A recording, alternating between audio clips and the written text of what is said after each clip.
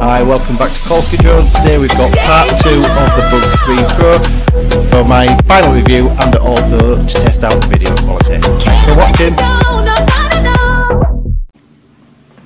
Hi, welcome back.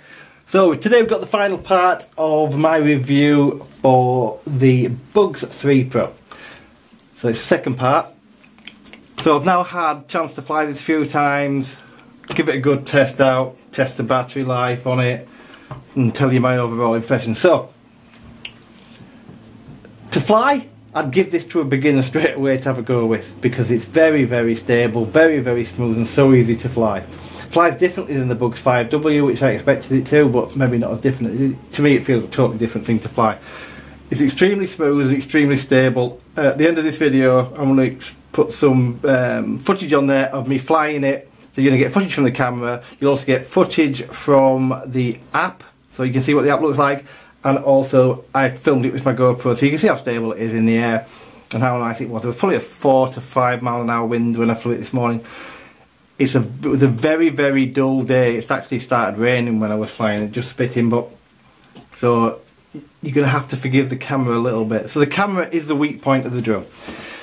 So you can buy this in 3 different editions kind of thing. You can buy the drone on its own with the controller and the battery, everything but the camera and this mount, or you can buy it with a 720 camera or the 1080 camera. So if you buy it without a camera, I believe you don't get this mount for your phone. I think I'm right in saying that. I haven't got that one, but I know you don't get this bit or this bit. I'd still say go for the one without the camera. The camera, you'll see on the video itself, oh, it's a dull day, but I have tried the camera on its own in my hand, walking around with it before testing it, and it's not the best camera in the world. I think the camera on the Bugs 5, to me, looks slightly better, I don't know. In the next couple of weeks I hope to get both of them in the air, hover them both, or fly them both around, get them to about 50-60 foot, and I'll do some video footage and yaw them both at the same time so we can see what the difference is. But I think the footage on the 5W, from memory anyway, and a quick look I've had on my computer, seems to be better. I'm not saying this isn't a good drone, it is a very nice drone indeed. I like it a lot. It's nothing like to fly the Bugs. If you've got a Bug 3, this does not fly anything like the same. This has got, although it's got bigger motors, it's not got anywhere near as much power. This is very much a camera drone, and it's very much gone for precise flying, because it is precise, you can hold it, it's smooth, it's silky smooth to fly. It flies far better than a drone that costs the money it does. I think the version without the camera is about £110. Maybe even get it for less than that if you shop around now. This version I think I paid £145 for it. I don't think it's worth the money for the camera. I love the drone, but the camera isn't worth it. Flight time, it was I stayed there, I got about 15 minutes. The return to home was really, really accurate. On the video you see it's a return to home I used bringing it back. It's very accurate. It's not as accurate as the 5W, I'll say that much, I know that already. And I've tested it about 7-8 times. The 5W, in 5 or 6 tests I did with it, landed on the mat 4 of the 6. I think it was 6, yeah, I think it was 4 of 6, and this only didn't hit the mat once in 6 times. So, but it was close. I'm not, again, saying there's a problem there. I think that it's not the same. It's a different beast to the 5. It could have been made by someone totally different. When you fly it, you'll be able to tell.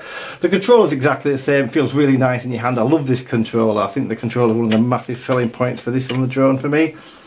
So, yeah, the controller and the quad itself I think are a great buy. I definitely go for that combo without the camera. You see for yourself when you watch the video. But I believe that would be the best option, and certainly for me, if I was to buy it again, I wouldn't be buying the version with this camera. I think the camera lacks. I haven't tried it with the GoPro. I intend to try it with the GoPro on the front of it, because you can put a GoPro in this mount, and then I will post another video, because I think it'll look a lot better. You've still got this obviously issue, it's got some jello, because I think these are too loose. So what I might try and do is put a GoPro in and tighten these up slightly. Try and make it a bit. I've actually got loads of these from different other gimbals. I might try changing them, but yes, I think with the camera on, it'd be far better. So thanks very much for watching. Please watch a video that's coming up. So the first video you're going to watch lasts about a minute and a half, and it's purely the footage taken from the app.